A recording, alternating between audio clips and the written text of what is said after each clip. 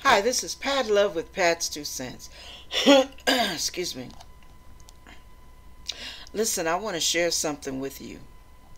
Many of you are struggling, and one of the main reasons you're so on edge as you try to walk with God is because you believe, this is something I just heard from a person a few days ago. You believe that when you get saved, everything's supposed to change, boom, in an instant. No, it only happens like that when God calls us home. We're changed in the twinkling of an eye. No, we're not changed in the twinkling of an eye here on this earth, baby cakes. It doesn't go down like that. That's why 2 Corinthians chapter 5, verse 17 says, "Therefore, if any man be in Christ, he is a new creature. Old things are passed away. Behold, all things are become new." Now, the point of that are become rather than have become new. The are become new expresses progression.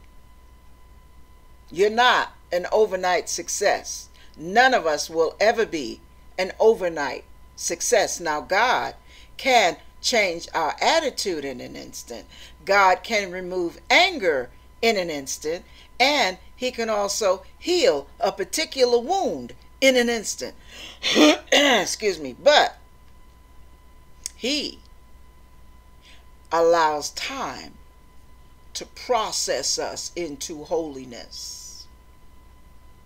And he knows the difference between those who are playing holy and those who are diligently seeking to be holy. He knows the heart, while man judges the outward appearance. Now, there's a particular denomination of people that I know. I love them very dearly. I really do.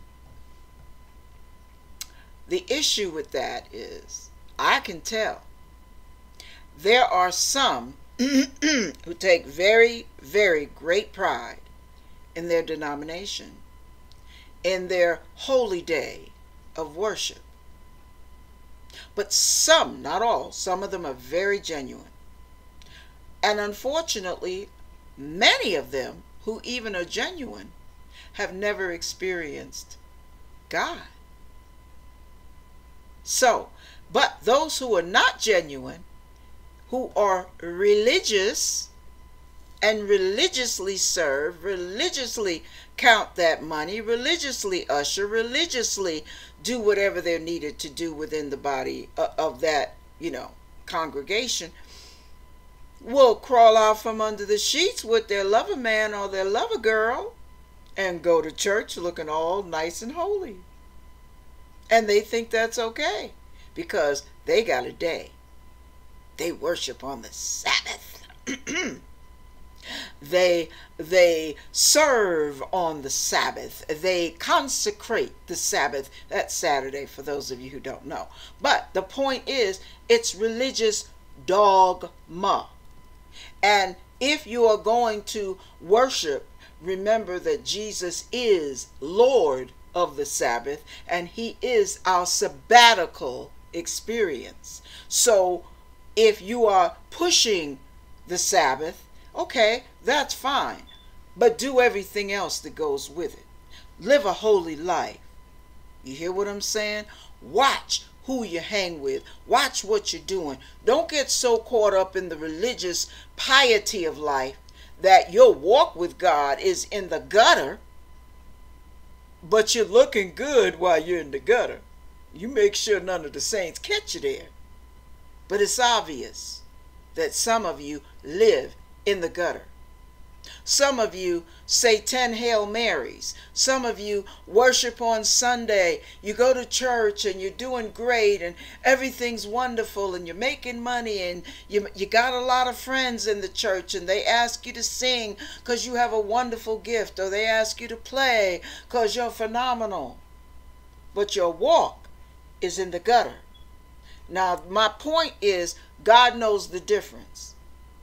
And just like you would not want a person pouring water in your mouth from a dirty water hose where everything else has been in that thing besides water. Dirty water at that. You would not want a person feeding you from the pulpit or singing a song from the pulpit or wherever in that church, ministering to you from a dirty vessel. And I say to those of you who are not living anything, step down. Don't waste God's time, and don't contaminate the anointing. It's already short enough because y'all are too scared to let God move in your midst. So you put handcuffs on the Holy Spirit, and you only allow him to go so far. Because you must keep up appearances. After all, your religion is very important to you. But it's not important to you that God just saw you climbing out of the sheets with him or her, screwing all night, half the week. And that's not important to you. It's not important to you to just slapping your wife upside the head. You're abusive. You're disrespectful. That's not important to you. It's not important to you that you lie, you scheme, you trick, you connive to get any kind of money you can, any kind of way you can, by all means possible. And you just dabble in sin over here and dabble in sin over there. It's not important to you. But your religion, oh, you got that down pat, baby. Well, my point is, in saying all that, those of you who are religious, many of you just need to step down. Because you ain't hitting on nothing and you're not winning brownie points from God. But those of you who are truly living holy, who are truly seeking his face, who may not have it all right, but you're giving it all you got. Don't you dare give up. God's pulling for you. He knows what's in here. He knows who his sincere babies are. Even if you're barely walking and tripping over your own 2 feet, he knows who his babies really are. So you stay in his arms. You stay in God's word. You stay in the fellowship of the saints. You stay encouraged. And you stay the course, because great will be your reward. God bless you.